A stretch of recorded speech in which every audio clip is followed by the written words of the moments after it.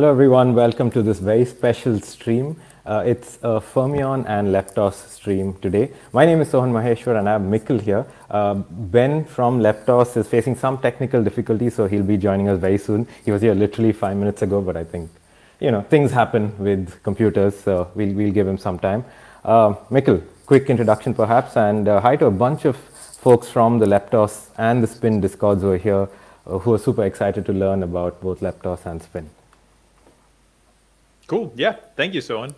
Hello, everyone. My name is Mikkel. I've been here before.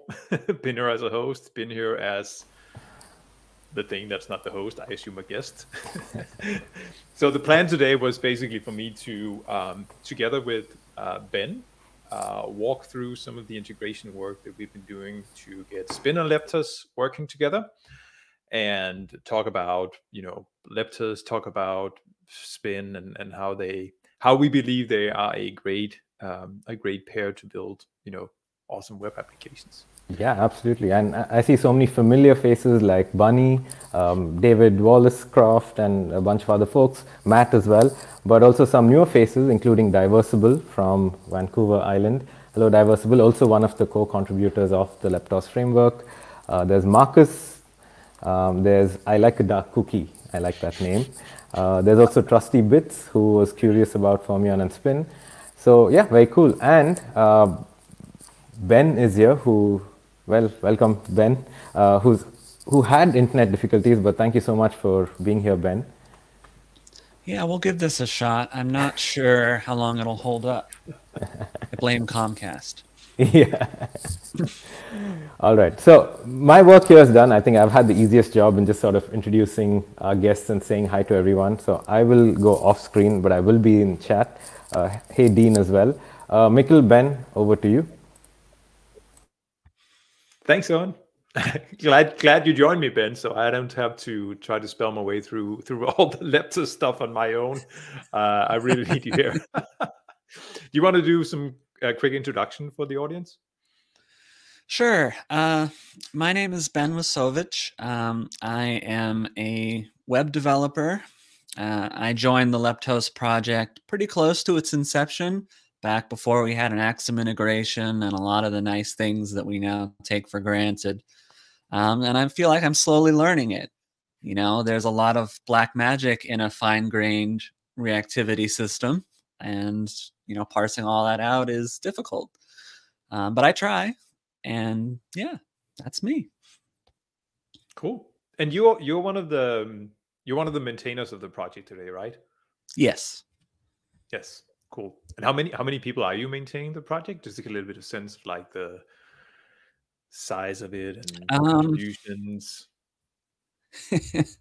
I would say that Greg does the vast majority, and then I do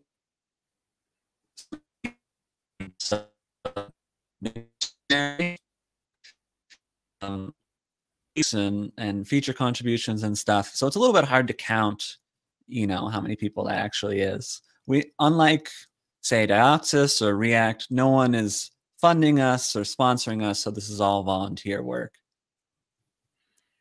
Awesome. Okay, cool. We had a little bit of a fallout there, but I think we got the gist of what you were saying. So we'll see how well we can go along the way. But maybe, Ben, do you want to do? I think what we want to do is get a little bit of introduction on the Leptos, on the Leptos project for anyone in here who doesn't know Leptos, and then we can do some introduction of Spin for anyone who doesn't know Spin, and then we can sort of end up in that whole stuff we build around the integration maybe a little bit later. Sure. So yeah, absolutely. I think you called Leptos a fine-grained reactive system. Do you want to expand a little bit on that? What is Leptos, and how would you describe it and compare it to other web application frameworks? Sure. So Leptos is, as you said, a full stack web framework, right? We're designed to let you build UI interfaces on the web like React or Next.js or Svelte or whatever. The primary difference between, say, something like React and something like Leptos is that we are a signals-based framework. we have a system that uses fine-grained reactivity. And that basically boils down to the idea that instead of rendering a view, diffing a new view against that view, and then reloading everything that changed, we can selectively target bits of the page data that's changed and re-render just that bit. So it's very similar to solid.js, if any of you have used that in the JS world. Yeah, that's we've got a variety of backends that you can plug into. We support a variety of rendering methods, from server-side rendering to static site generation. So we're really pretty happy with our feature set right now. Cool. Yeah. So Leptos is a Rust framework, right? And so when you talk about the choices that one would have in terms of doing client-side rendering, server-side rendering, there is some WebAssembly in there somewhere. Right? Oh, absolutely.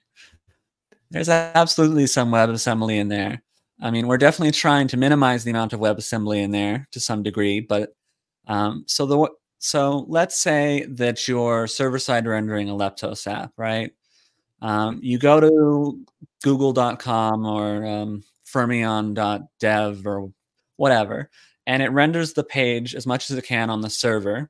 That HTML is sent down to the client, and then what's also sent down is a WebAssembly bundle and a JS file to load it.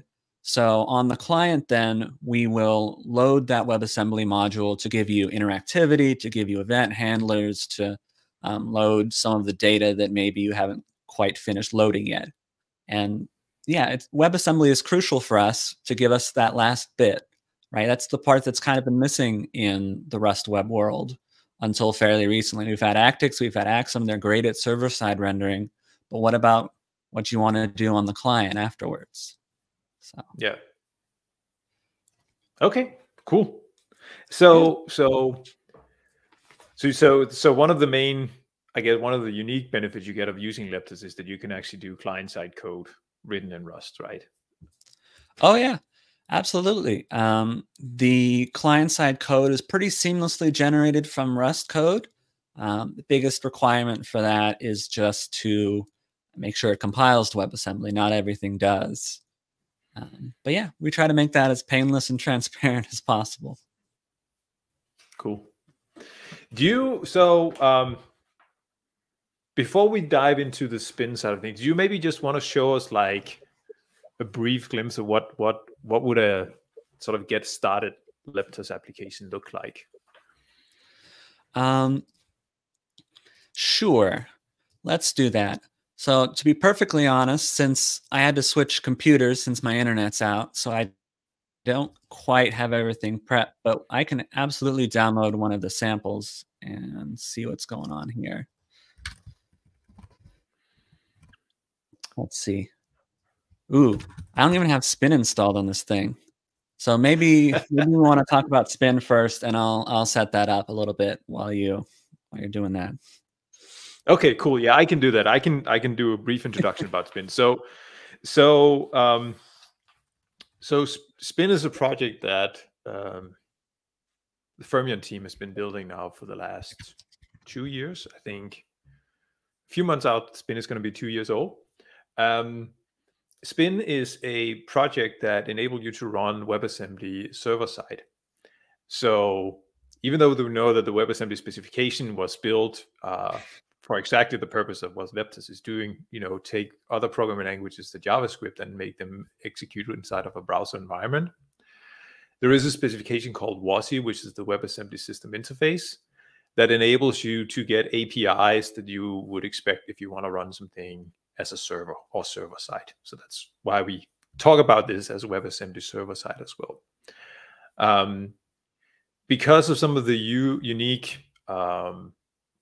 design choices or value propositions around using WebAssembly, which basically come from how the specification was written for the browser, which means that you want small binaries that load very quickly, that are portable and that execute in a secure way, sandboxed. All of these things are great to have server side as well. And thanks, Bonnie. You're doing great at adapting and overcoming here. But yeah, no, all these value propositions makes a lot of sense on the server side. And the way that Spin has sort of adopted those is to build a programming model or provide a programming model that is very similar to a serverless framework like Lambdas, AWS Lambda, for instance. The way that Spin works is that you have this concept of a trigger that is basically the entry point into the function that you write. Now, the trigger could be an HTTP request. It could be an event coming from listening on a message queue or other places. And basically what you as a developer would provide is the code or the logic to handle that trigger or handle that event. So if it's an HTTP request, you get an HTTP request in. Within your code, you do something you want to do with it, and you send an HTTP response back. That all seems fairly straightforward or even simple in that sense. Some of the magic behind what we can do, because this is WebAssembly, is that the function or the code that you write, we call it a component, and there's a tie into a WebAssembly component model, which we may or may not talk about later. But that component is compiled to a WebAssembly binary. And the execution model inside of Spin is so that you have a Spin host, and if you run Spin on your local machine, you would use a command called spin up that basically runs the host and loads an application manifest that is a TOML file that you provide. That manifest provides a list of components. You can have multiple components in there that are basically set up to be triggered by various events. What's relevant for this case typically would be that to be a list of components that are triggered by HTTP requests. And each component may listen to a unique path within, the endpoint that the host is opening. So you can imagine the execution flow and model to be that you load a Spin host.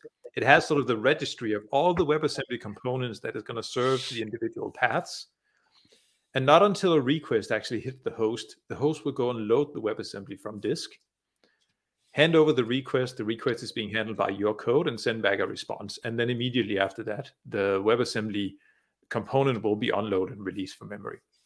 And that is a very powerful model in terms of how these things operate, because you can easily imagine how you basically get scaled to 0 for free.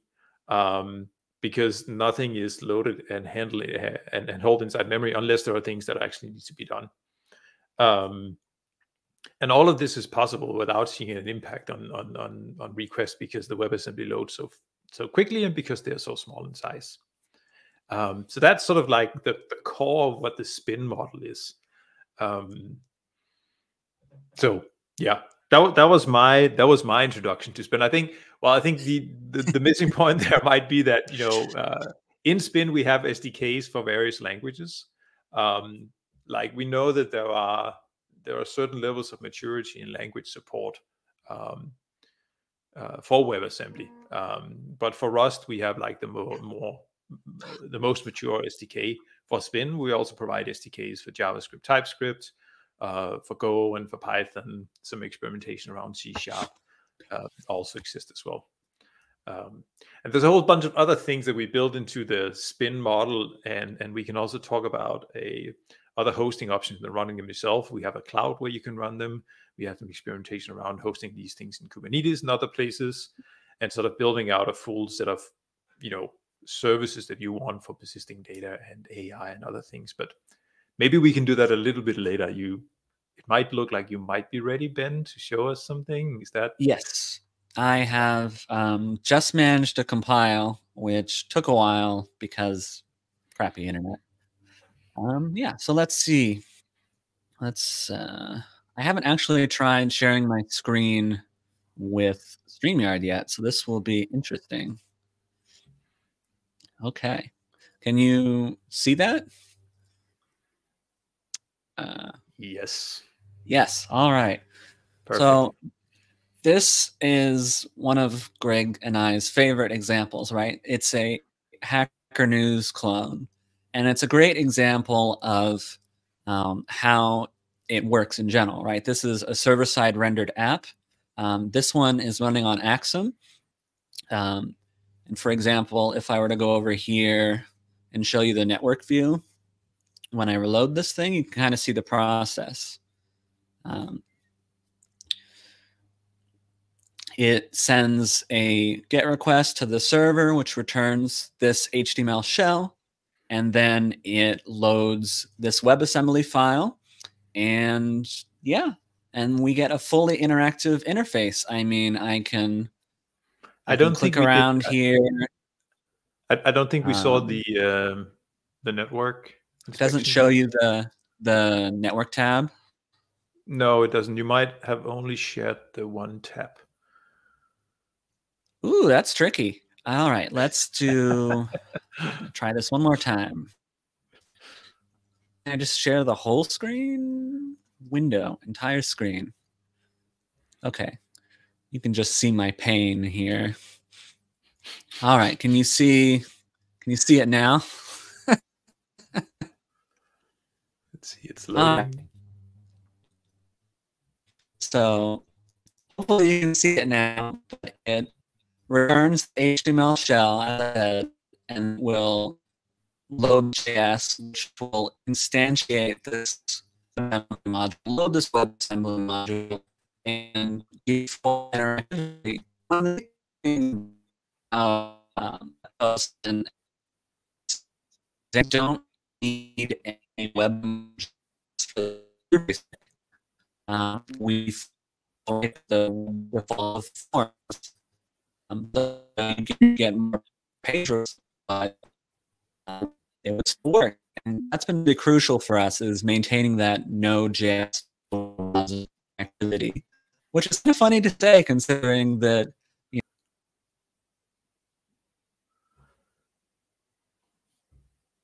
So I think unfortunately we lost connection with Ben right now.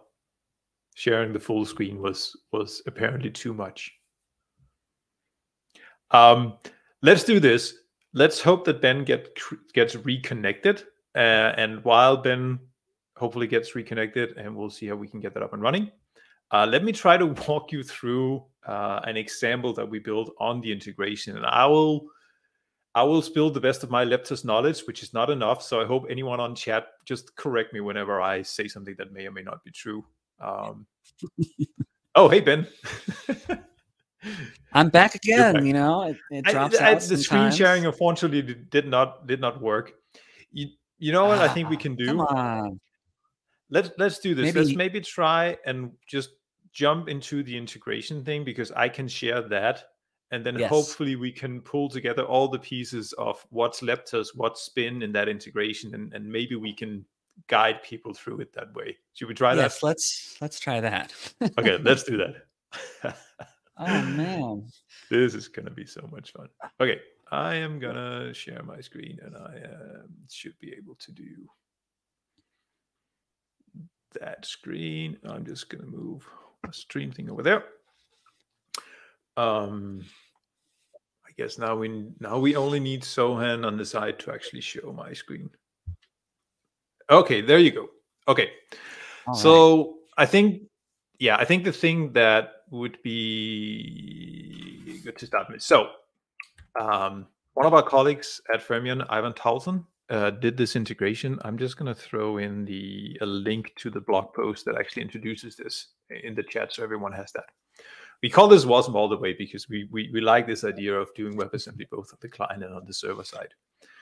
But basically what Ivan has been working on is using a feature with, is it called Leptos Cargo or Cargo Leptos? Cargo Leptos. Cargo Leptos, yeah. That will help us. I assume we're building a server-side rendered application with some client-side logic in as part of this. And then we are sorry? Sorry, no, yeah, absolutely. We do that. Cool. And then what we're also using is we're using this really, really cool feature in Leptos, which is called server-side functions, and we're going to dive into that a little bit later, but let's hold on to that for now, because I think that we'll just slowly unwrap this. But highly recommend going reading this blog, and there's a lot of stuff in there. I want to call out that the integration work and everything is still very experimental. Contributions are welcome. I know you've been doing some work around this, Ben, as well. So yeah, let me show you how this thing works. So I have the Spin installed on my system here, and Spin. So the starting point for building these things, in this case at least, is Spin. You can definitely go the other way around as well. Part of Spin is a template system. So if you run Spin, you'll be able to install various templates for creating Spin applications. And I'm just going to list out. I have a lot of templates installed on my machine, because basically you can reference a GitHub repository or file or any HTML HTTP endpoint, and that you can host templates there. So you can see the Leptos application server-side rendering template is actually on this GitHub repo where we have all the integration work. And basically the template is just a set of files with some, scaffolding in there and some templating once you use the template. So what you would do is you'll typically do something like Spin template add, and then you can point it to the Git location in this case, and then you get that template onto your machine. Once you have the template onto your machine, you can run a spin new command, and spin new is the command you would use to create a new application. If I don't specify the template, I'm just going to do that here. Then let's just call this Livestream. I'm going to create a new application using that template. I'm going to call the application Leptos app live. Now, the template asks me a few questions about, I can give a description, and I can choose the HTTP path that I want the spin part of the application to listen to. Now, let me go into the directory that was being created while we were setting this up, and let's take a look at what was scaffolded in here. I'm just going to get rid of that one. So the template is actually I should point out. Oh, go ahead. Yeah. I should point out while we're talking about setup is that we've actually created an official Leptos spin template, which actually just installs with cargo generate. As long as you have spin installed, you should be able to do it that way as well. So yeah, I mean, it's a little different than this, I think, but it's pretty similar, depending on which world you're coming from. Yeah, exactly. Like with all those templating systems, where do you want to, how do you want to do that? We can stick with this. I just wanted to point out that we do have this template if you've used Leptos before or you want to try it through the one we maintain. Yeah. Cool. Let's do this. So the layout of this application, now obviously we have some cargo definition in here to define whatever we need from the Rust requirements. There is one requirement as well to have cargo Leptos installed. The README actually helps you through everything that needs to be available or needs to be installed on your machine. And then you can see there's a spin file down here. We can dive into that a little bit later. And then there's various source files in here, and I think only 2 of those really matter. Some of those we can consider like glue codice type of things that we have to just in this early iteration of the integration are there. But I assume these are all part of the Leptos framework, right? Where you have the server and you have the actual application. Is that correct, Ben? Right. I guess I don't know if you'd call them part of the framework as much as how you build a Leptos app, but sure. So if we look at the let's look at the main.rs. Let's see what we've got in here. Okay. So this is a stub because Leptos Spin does it differently. So let's look at server.rs then. So this file is it contains all of our server functions here. We'll be talking a lot more about server functions, but yeah. Yeah, is also where we actually does this. This is sort of the spin entry point, right?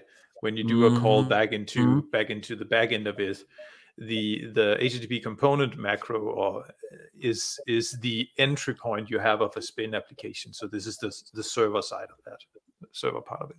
You can see in here some things. We set up configuration, we build a routing table, we add server function prefixes. All of that stuff happens on the server in Leptos.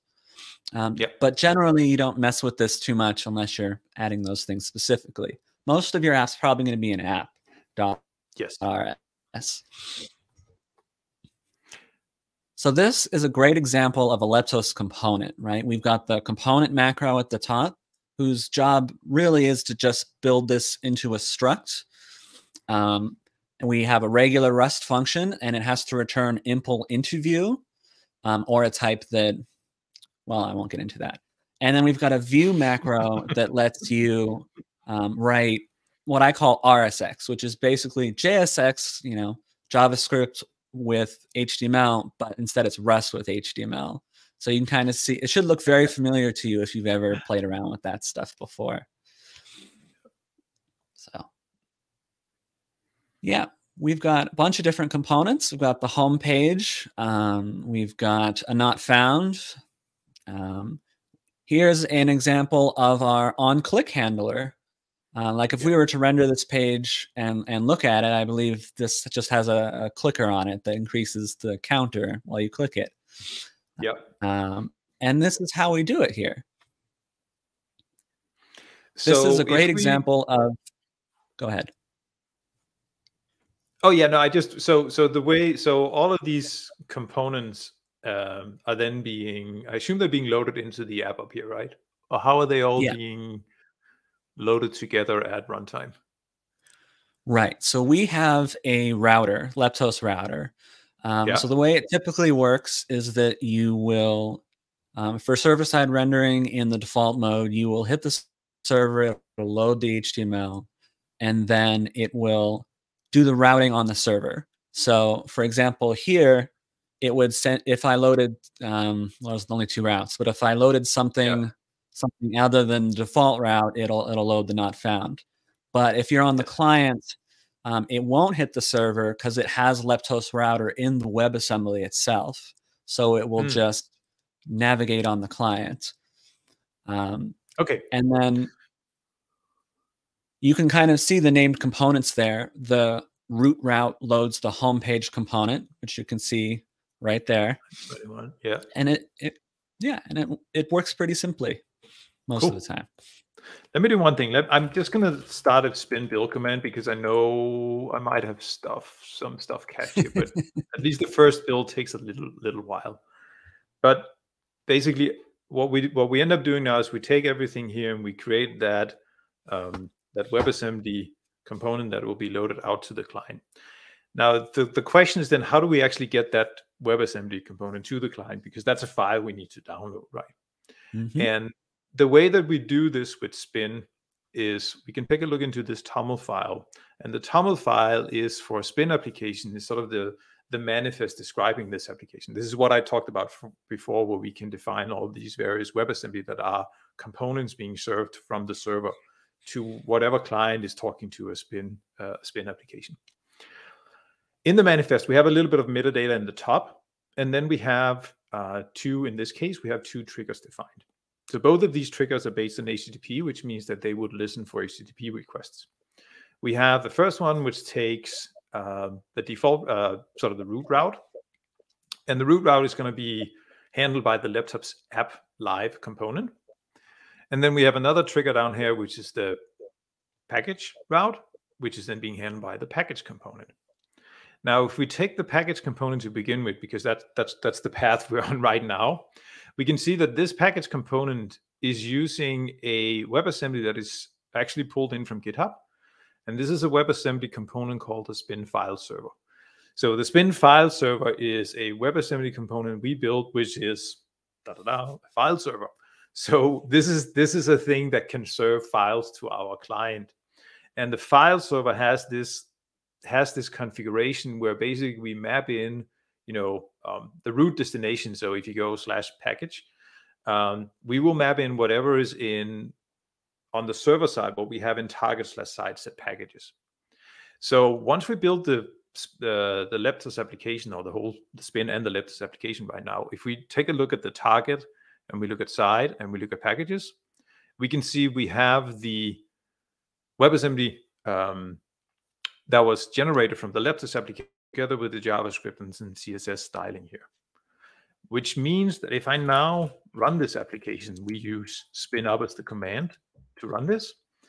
We have this endpoint that is the file server that will give the client what the client need for the to actually render, and then we have the actual server, which is the other component in here, which is the whole WebAssembly application. That's actually the server side part of what's being built here.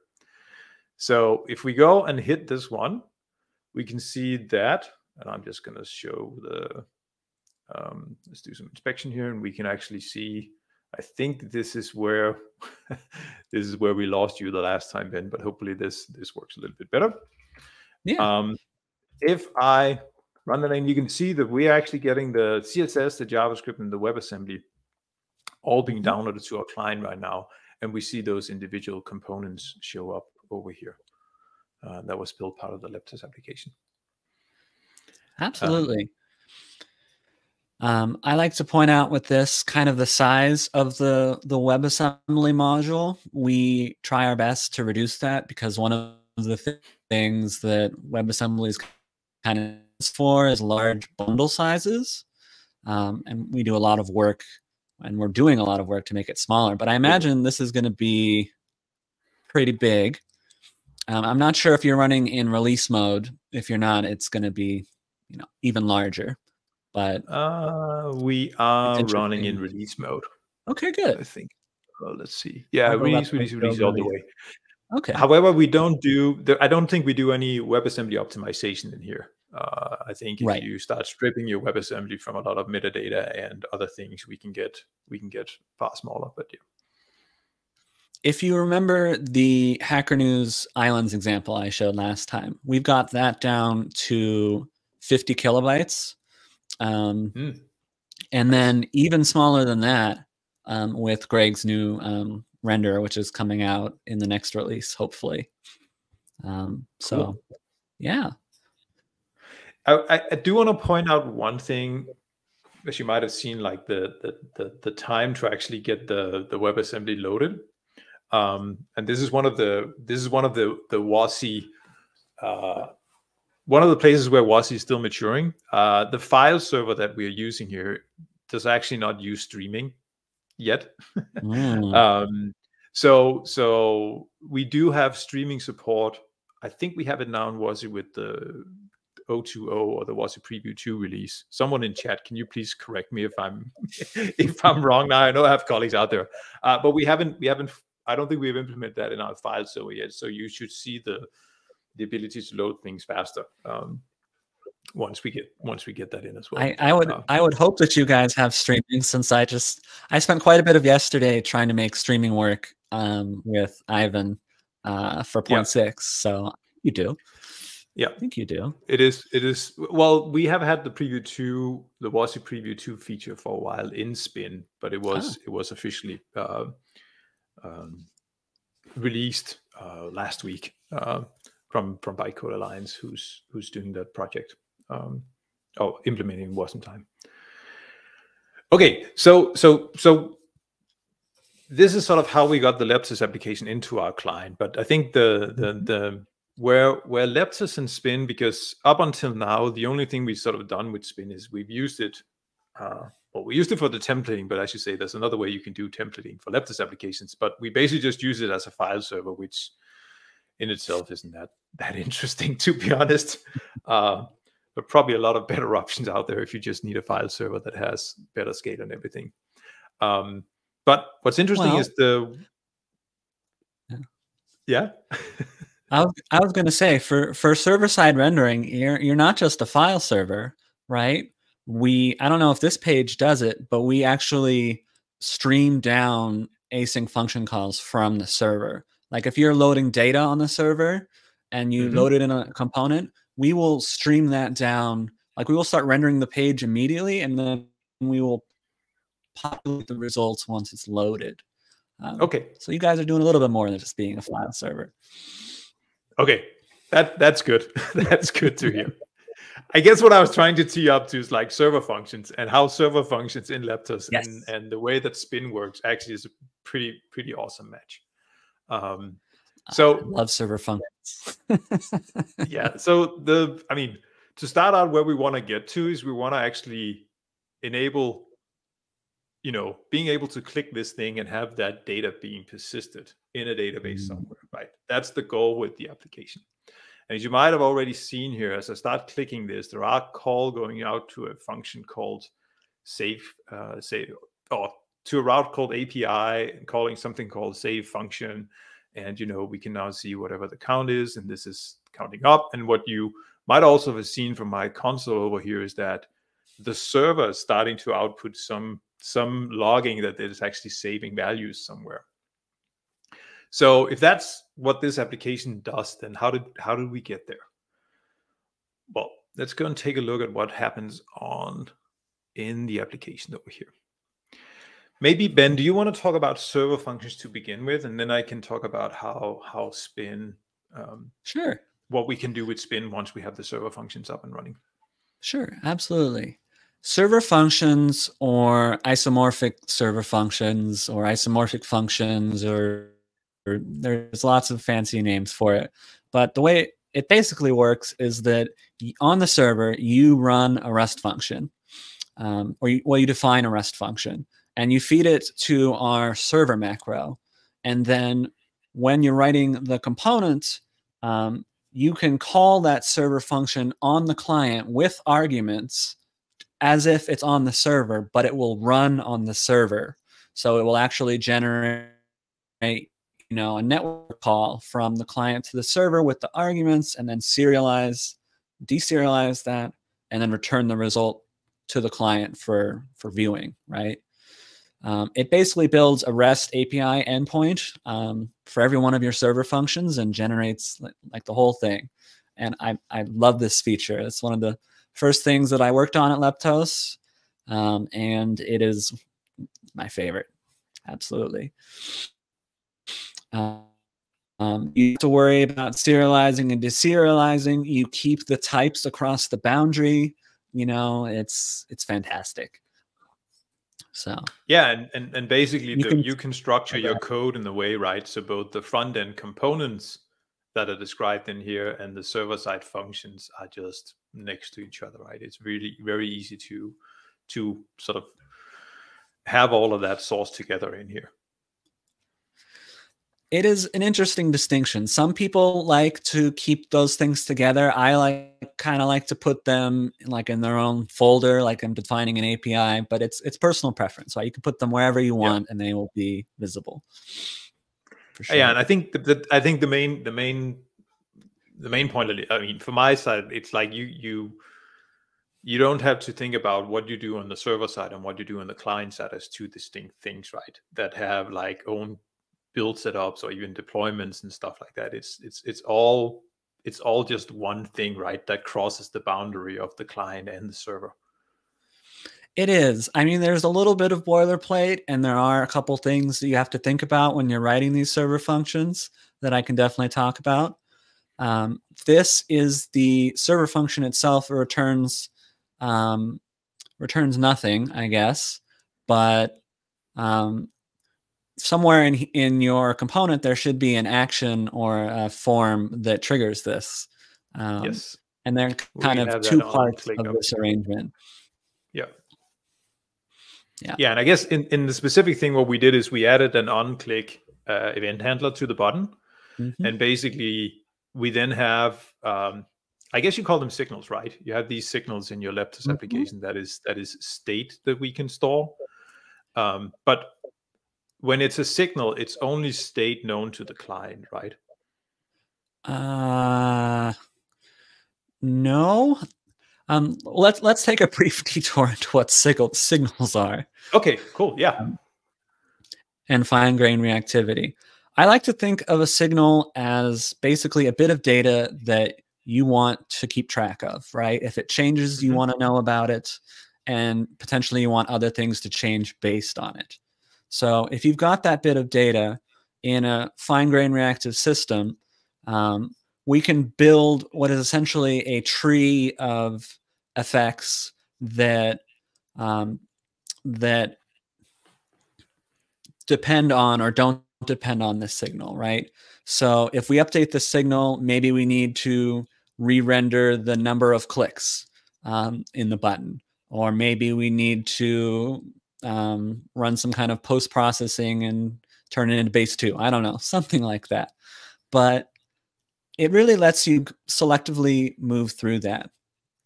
On the server, we have 2 reactive runtimes, basically. On the server, signals live in their own place, right? So if you define a signal in the component on server rendering, it won't necessarily be the same signal that runs on the client. They're distinct. Okay. Yeah.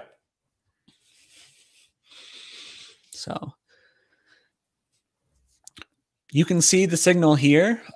We create it with create signal. It gives us a getter and a setter. And then wherever we use the getter, like if I write a function that has the getter in it, it will automatically subscribe that function to updates to the signal, which is really neat once you get the hang of it, but can be a little bit different from React's "we're going to re-render the whole page and refetch all of the data when your data changes" kind of model. Sure. Yeah, and the way that we are using it here is like in the event handler, we're actually using the setter to update that signal, right? And we are increasing our count over here, and then we move on to we spawn an async call, right? I guess the spawn local is part of the Leptos framework in terms of how you can do async communication to the server. Yes, we've got a few different ways to do async. Spawn local is one of them. We typically don't use spawn local as much with server functions. Most of the time, we're going to use a resource or an action, which are different kinds of inbuilt Leptos server components, but this absolutely works too. So, yeah. And by calling the save count server function, or by calling this function down here, we are now actually sending a call from the client into the server, right? And that's what we saw in the inspect when we were inspecting the browser before and what was loading when the application was actually running there. So maybe let's take a look at what's happening in that function. Sorry, Ben, you were saying something? That save, I mean, you can kind of see the magic there is we're calling save count in that function exactly like it was in the client, but it isn't. So exactly. Yes. And this is where things are really cool, because once we get into that function, we now know that we are on the server side. And because we're on the server side, we can actually start using some of the spin features that are in there. So what we're doing in this example is that we sort of bridge the world, right, of what happens in Leptos and what happens in Spin, and we can start getting access to some of those features we have in Spin, like in this case, a key value store. The Spin key value store is basically a persistent store that, depending on where your application runs, can have different implementations for the actual persistent layer. When I run this on my client, it's basically a SQLite database that's loaded as a file.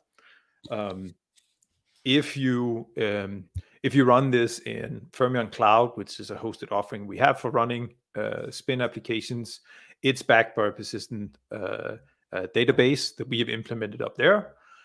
But you can also, through runtime configuration, have the data being persisted somewhere else. Like if you had a Redis server or something else, you can actually point it over there. So you have those choices of where you want to actually persist the data. But what's really neat about this is that there's an easy way for us to basically open that store. So we use the Spin SDK, we get into a key value namespace, we take the store and we open a default store. Stores can have any name. Open default is sort of a convenient feature for a key value store that is named default. And you can see in the Spin file how the component here gets access to that key value store by adding this. Side note to this is if you have multiple Spin components, they can share key value stores, but they can only access the key value store if they're explicitly allowed so in the configuration here. So yeah. Let me go back to the app. Can you so have once we have app key values? Sorry, I was just gonna no. Well, no, you can't do that. Then you would have to expose it through a component, right? Yeah. Not cross app, but within the same application, you can have, and you can have as many key value stores within an application as you want. I think the typical example we do is we build an explorer, like a UI for you to see what's in your key value store. So you can typically add that to your application, and then you can start. You can actually see in an easy way what's in there if you don't want to dump the SQLite file, which I sometimes tend to do because that's quicker. But what's nice here is that once we have that store open, we now have various sort of functions in here. Like we can check if something exists. We can go and get. We can get a value. We can just get all the keys in there. We can get the value passed into JSON. We can set something into JSON, so we don't have to think about serialization and all of that, or we can do our own direct set of the value. So all of that, like a simple sort of like key value interface that's available there. And what you can see is we're going to set a key called Leptos app live count, and we're going to set the count, which is what was handed over to this function, which is the current value of the signal in this case. And basically this is now persisted on the server side. To fully actually prove the point, let's go and add that key value explorer into my application. So in Spin, we can add these new components that we want to run as part of our application by using the spin add command. And in this case, I'm just going to add this key value explorer. And you can see in my Spin app, we now have this component down here that was added, which also have access to that default key value store. So we should be able to go into that and see that we actually have this value persisted. I see I'm on a little bit of an older version of this that generates usernames and passwords for me, but that's okay. But we can see we actually have the Leptos app live count in our database, and we can see the current value is 5 of that one, which is what we would have expected. So yeah, I guess that's sort of like, showing how some of those server-side Spin features of key value store, others are, we also have SQLite interfaces. We have interfaces to use large language model and embeddings if you want to do something on the AI side. You can easily do that together with your front-end application in this integration setup. I like to point out with server functions that, we talked about how that function runs in the server. So that means that you can have API keys in there. You can have, if it was a traditional Leptos app, I'd say it doesn't need to compile to WebAssembly, but since it's Spin, it needs to compile to WebAssembly. And sometimes that can be a little bit tricky, right? Not everything in the Rust ecosystem does compile to WebAssembly, but a lot of things do. And I haven't run into that limitation too much, but the primary way I've seen it so far is that the Axum server does not compile to WebAssembly. So we're Actix only right now. Yeah, which is kind of a fun thing to find out. Yeah, and there are some of the limitations in the WASI implementations today that may impact that. I'm not sure. There is still stuff around, and I don't know whether these are the relevant ones, but there are still things around threads and other things that aren't in that specification yet and isn't implemented. So yeah. So yeah, you want to take the opportunity to show us the updated view here? In Or what do you in the application? do you want to like live code a update count server function? To do what? Do that To actually to read the value out again? Yeah, exactly. Yeah. I actually did prepare that. So Nice. maybe I'm gonna show you that code and then you can tell me how to do that in the correct way. Should we do that? Sure. I bet you did it right though. I have faith in you, Mikhail. I've at least managed to make it work. Then let's see. It might. Let me see. I need to figure out where I'm at. I think this is the. I right think one. Ivan told me once while he was working on the integration, his tea always got cold, which I'm not sure is good or bad. So That doesn't sound good. That does not sound good. maybe but anyways, let me try and walk you with it. He forgot about his tea. At least let me show you what I did here that actually works, and then we can see, you know, maybe you can explain some of the things that could have been done differently. But what I did, like this is basically the save count function, the same as we saw before, and I just added another function that on the server side I call that get count. And it doesn't take any argument in because I've hard coded the key, but we could have passed the key around if we wanted to have different things in there. Sure. But this is really, all of this is just regular spin code. Again, I'm gonna opening my store, and now I'm gonna use get JSON. I'm gonna look for this key. Actually, this can return a none.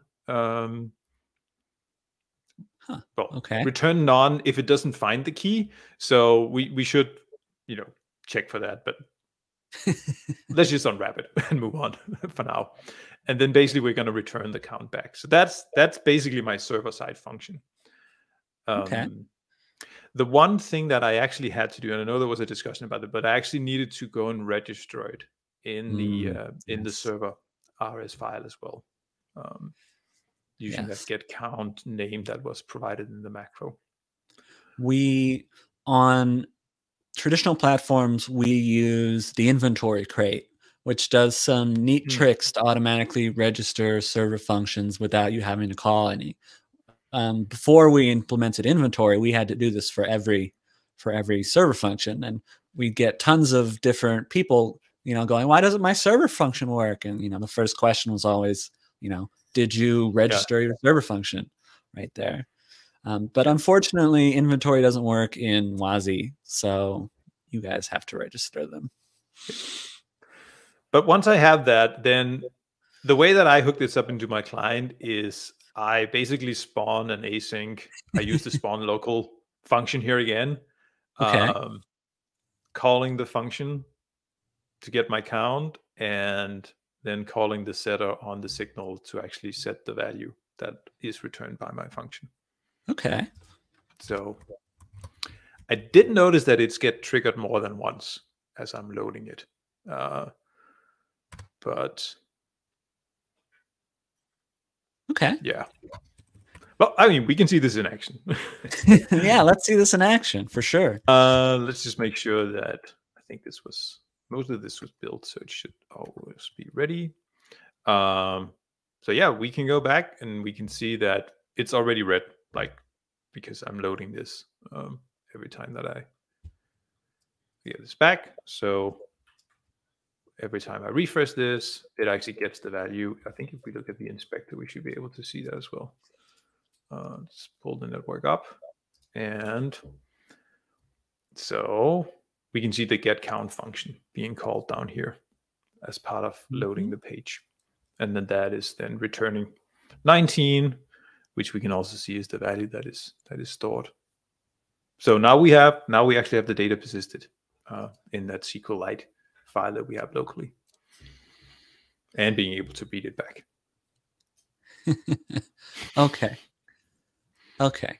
Yeah, I mean, so this is a decent way to do it. The biggest thing I would probably say is that you could replace one of these with an action and one of these with a resource. Okay. Now, the reason you might want to do that, besides the fact that we abstract like all the spawn local away and some of that stuff, you can show different things while if the app was loading, for example. Yeah. Or if you got an error, you could show them a different view. The Leptos Spin repo that I wrote when I modified Ivan's actually has an example of the resource and the action in it, and I put a link in the StreamYard. But basically, a resource will start running on the server and as part of the rendering process if you're on the initial route, and then it will stream the result down to the client. And then an action can be triggered, usually like with a form or a button or whatever, and it will send it. And you can see kind of in this view that it's a little bit different. It's a little bit simpler. Yeah.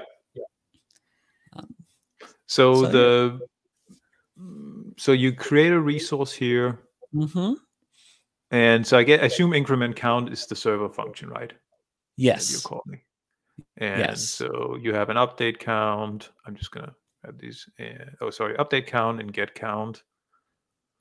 The increment count is the action there. Okay. Yeah. Yeah. Got it. Okay. So you create increment count as an action, and then you create this resource. And one of the neat things about this is that you can kind of see in that resource, the first argument is a call to increment count.version.get. And what that does is that if you click that button, that resource will essentially rerun and update the value and update your view. So you'd actually, be able to see that in real time through the reactive system. Okay. Besides that, I think we did things pretty similarly. Cool. So that's good work. Yeah, that's nice. And obviously, I think there's some, like, you can see how.